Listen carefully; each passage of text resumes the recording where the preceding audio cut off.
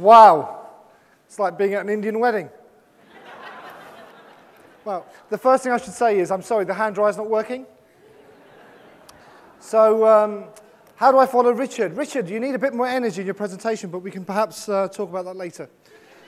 So, the first thing I should do is actually, I went to a wedding about 3 weeks ago, and it was a friend of mine, it was his 4th wedding. He obviously likes wedding cake. And he said, the best man stood up, and made his speech, and he said, I apologize, some of you will have heard this speech 3 times before. It was all downhill from there. The reason I mention that is because I was lucky enough to actually work with about 20 or so. Can you just put your hands up so I know where you are? The people that I've worked with this week. Fabulous, fantastic. So I apologize, you'll have probably heard some of this already. So I'll just make my apologies and off we go. So I'm going to be talking about angel investing, and I'm an accidental angel investor. And you can tell from my presentation style, I'm not digital, because it's old-fashioned PowerPoint. So what I'm going to do is I'm actually going to talk about, I can't actually see the first thing that was on there. So that's the first failure. So I'm going to talk about how I got to South Africa, in a way, very, very quickly, how I got here. And then the observations I've made between South Africa. It's very interesting. Lots of people ask me, what differences do you notice? What difference do you notice? And when you've only been here a week, I mean, I like to think I'm intelligent, but a week probably doesn't give you enough time to actually suss out how South Africa is very different from, say, Canada, where I do a lot of work in London. And you can probably tell from my accent that I'm actually not from Cape Town. I'm actually from Johannesburg. But there you go. So my route to South Africa started with, I'm a salesperson by background. So I've always been in sales. So ever since I left university, my very first job was actually selling cakes for Mr. Kipling. Before then, I did start a business selling samosas when I was 14, and just selling samosas which my parents were making. And I didn't tell my parents I was selling the samosas. They thought I was making loads of new friends. I was selling them, so I learned loads of lessons there. You know, honesty and integrity is quite important, otherwise you get beaten up.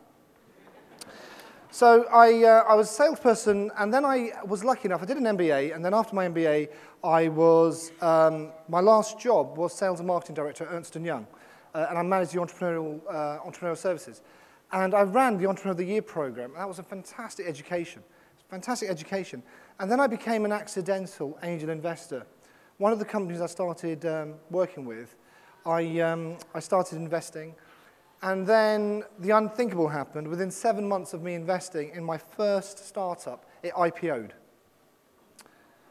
So I did very well, and I thought, this is so easy. And the actual stats in London, in the US actually, for successful exits, as in an IPO exit, is 3%. Only 3% of your investments will lead to an IPO. So ever since then, I've been rapidly trying to catch up with the average, and I've been managing. So I've done so I learned all the wrong lessons from my angel investing, and made loads and loads of deals, which I did about 20 investments in about 6 years. And I'll tell you the stats afterwards, in terms of the companies I've exited from, the ones I'm still in, and my failures. So I'll share that with you. But then after 20 deals and losing lots of money, I realized nobody actually quite tells you the truth about angel investing. Now, angel investing is very much like marriage. It's hope over statistical reality. And I don't know if that's true for South Africa. I'm just talking about, I know you guys are slightly different from us, sadly, in London. And we're all still celebrating the royal wedding. So I've done 20 deals, and then I basically started a blog, businessangelblog.com. And what I wanted to do was actually share my honest lessons. I didn't want to share the thing that we talk, that everybody says, wow, this is great, I'm awesome. Because every time you meet an entrepreneur who's been very, very successful, most of them, when they actually very honest with you, they say, actually, my success was accidental. And I just happened to be doing this. Yes, we did have a plan, but actually what happened and what the plan was were two very different things. So I started writing the blog, and then what happened was some Canadians actually picked up on my blog. And they started actually reading my blog and reposting it. And then I was invited to speak at a conference in Canada. Simple as that. And that was about October 2008, I was asked to speak. And then I went back there in May 2009, and I started doing some work for the Canadian government. Obviously, because I have an accent, somebody actually said, Oliver alluded to it earlier, what's the definition of an expert? Somebody with a foreign accent. I think there's actually a lot of truth in that. There's a lot of truth in that, especially if you have an English accent. It seems to work, or so I'm told. And then I ended up working with the Canadian government and doing lots of deals, working across Canada. And I ended up investing in about 5 companies there. And the companies are doing really, really well. So I'm really, really pleased. And then my interaction with South Africa, the story about how I'm here. Because of my work in Canada and the blog, I got invited to mentor at Seed Camp in London. And I met one of the great companies from here, Patrick Caton. Where are you, Patrick? Patrick, there he is. And thank you for saving my blushes. And Patrick actually was one of the companies I mentored when I was in London. And you know, Patrick and I got on, and Patrick said, there you are. Why don't you come to South Africa? And I said, I'd love to. I've never been to Africa before, so this is my first time ever to Africa. And everyone keeps telling me that this isn't Africa. Cape Town does not represent Africa. Well, I'm hooked. I'm totally hooked. I've fallen in love with the place totally. And Old Mutual sponsored me to come down here. The Ramp Foundation sponsored me to come down and run this workshop and be here today. So that's why I'm here. So that's my route to South Africa.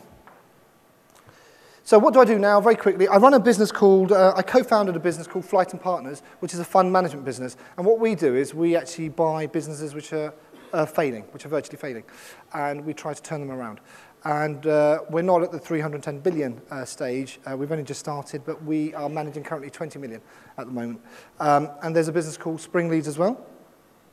And what I love doing, I really, really love traveling. And I run a course called From Mind to Market, which is the course that I run here, and I run Help with Sales. And I love investing in different, it's really, really cool to just see different companies, different cultures, and then invest. And then you find that entrepreneurs are all the same. Entrepreneurs are exactly the same, other than in Poland. Poland is very, very unique, but very, very unique. I gave a presentation, my last presentation actually I gave in Poland. I actually said to somebody, oh, how was the presentation? It did not start too good.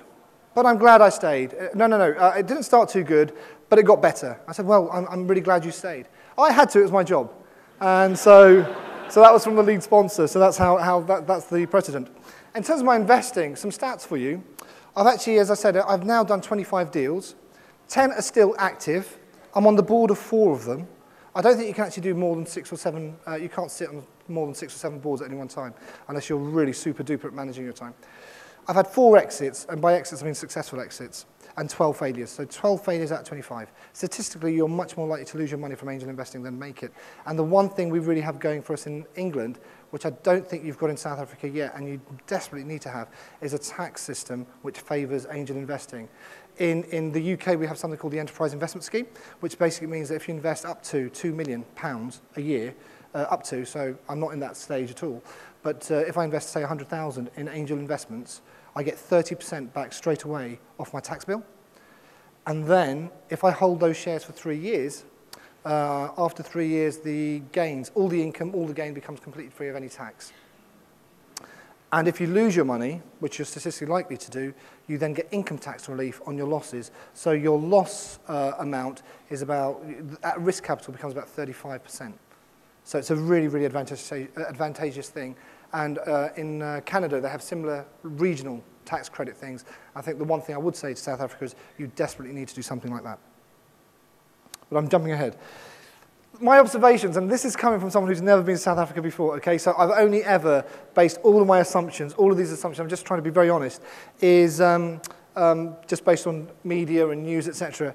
And the thing that really shocked me, firstly, was how nice you guys are. You guys are really, really nice. I've not been left on my own for more than 5 minutes. So thank you. And you guys really get the idea of super coaching, so thank you.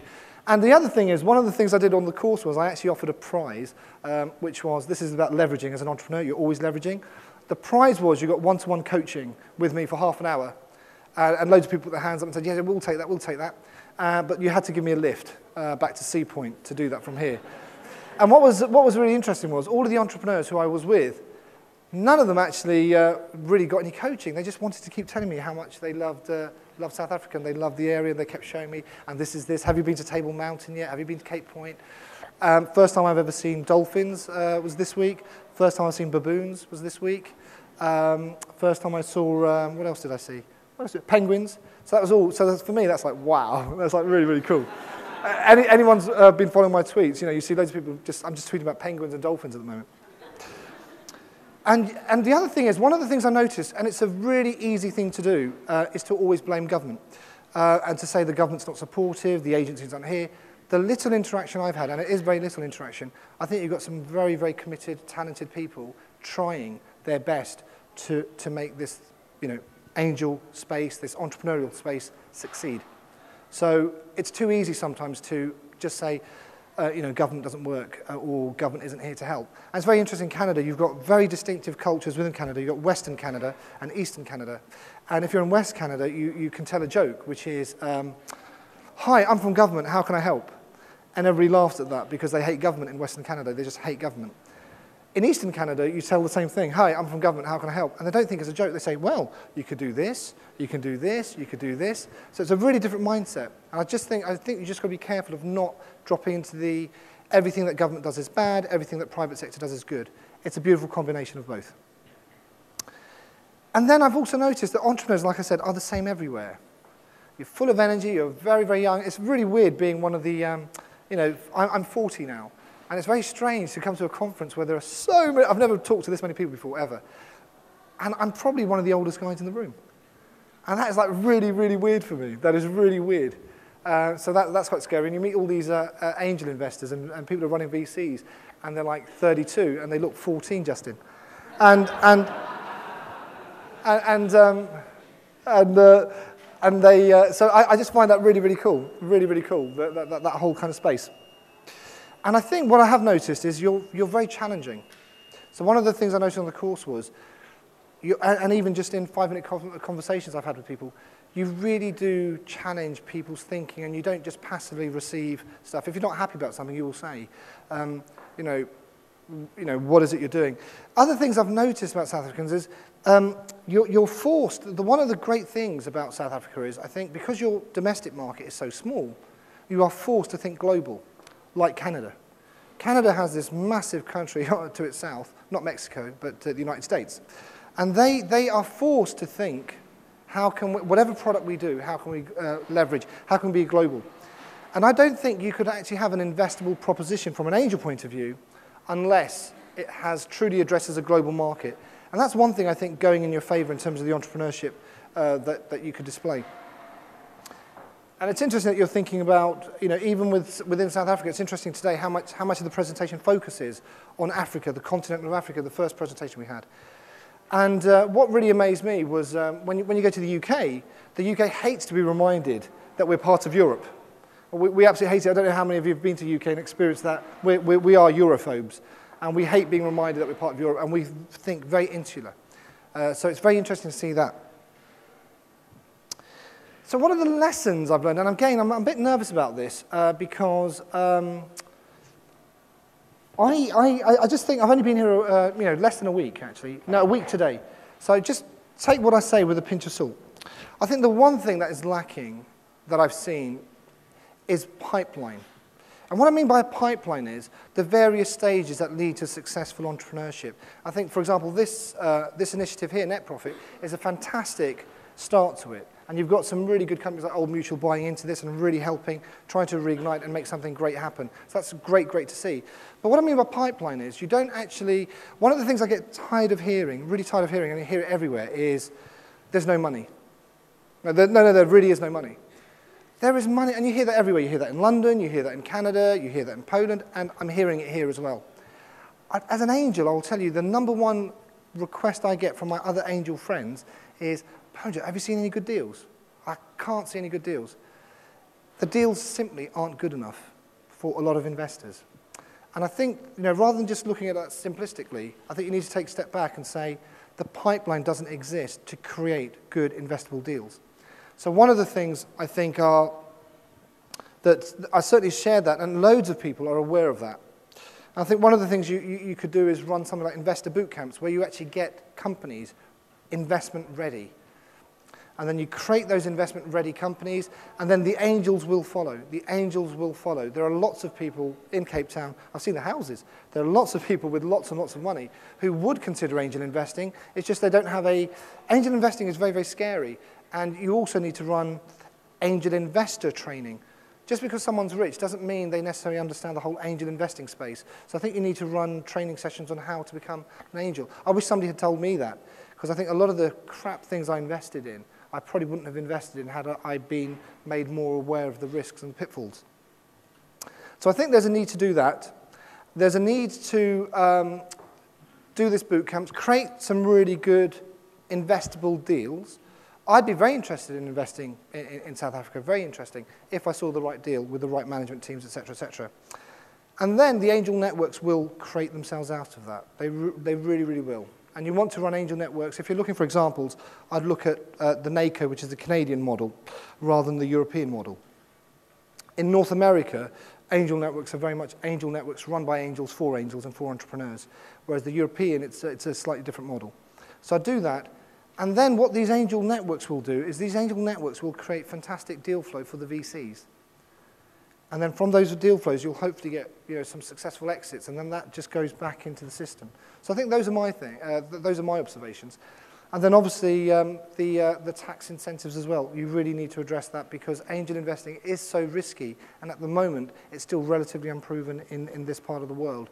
So I think investors do need some tax incentives to help them make that very, very risky investment. And what else doesn't help is at the moment that I think your interest rates are so high, and having such a high interest rate means that the risk-free rate of return is obviously very, very high. So an angel looking at making a high-risk thing, the return they expect is going to obviously be that much higher. So my next thing is, please have me back. Unashamedly, please. I'd love to come back. Any excuse to come back, I would love to. And I've seen some great stuff here. I mean, so the companies I've seen, I really think, there are some of the companies that I thought I was very, very close to actually having investment conversations with, because I just think there were one or two pieces missing for me, and I've made them aware of that. But I think certainly there were some very, very investable companies here. And I would, as I said, love to, if there's anything that I can do to help set up the ecosystem, be happy to, but I think that's something that, you all know. And the other thing about South Africa, how many of you actually have been abroad for more than a month? Yeah, exactly. I mean, the one thing you have is you're not insular. You do the same thing in London, surprisingly. A lot of people haven't done that. So I think one of the things you've got going is you are very, very multinational in terms of the way you see the world. You've been there, you've experienced it, etc. Loads of people, I'm not surprised people come back to Cape Town. Just having been here a week, just seeing this stunning beauty. So those are my things. I think you need to set up an ecosystem. And there are loads of people here who are so committed. There's so many initiatives, not-for-profit initiatives, where people just want to help set up that system. Thank you. That is my presentation. Fantastic.